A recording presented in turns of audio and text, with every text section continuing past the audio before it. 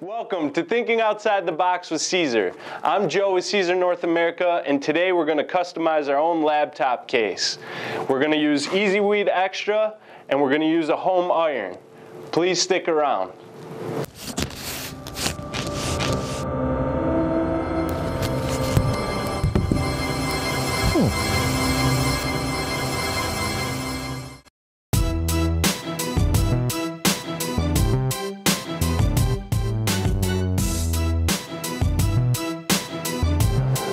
Now we have our pieces cut down to manageable sizes. We're going to weed away our excess material.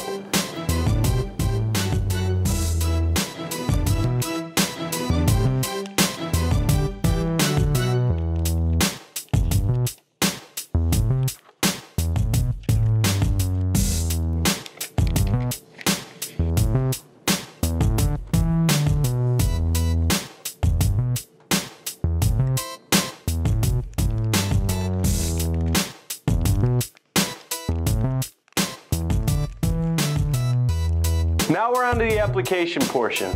Since we have a two-color design, we're going to start with our underbase first. We're going to find our registration where we want it.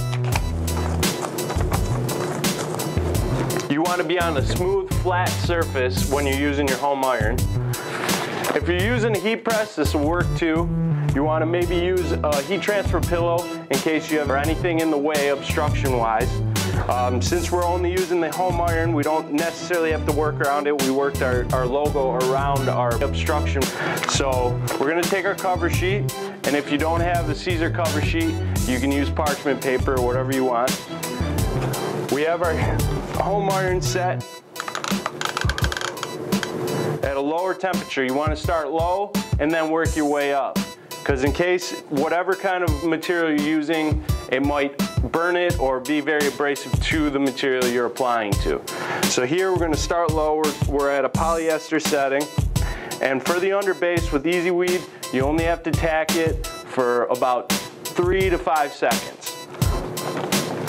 So you want to make sure you're applying firm pressure throughout your entire design.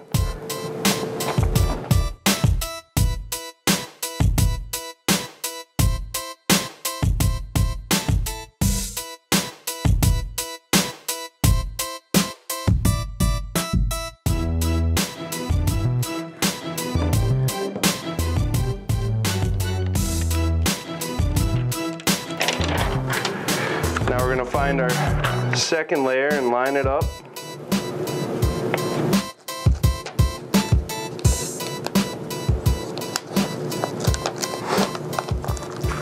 Put the cover sheet back over.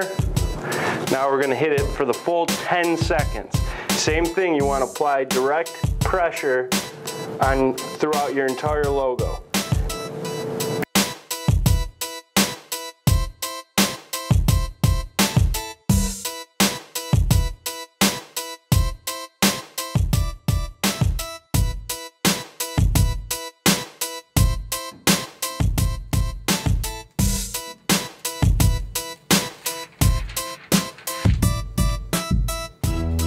We're going to go back and just iron over.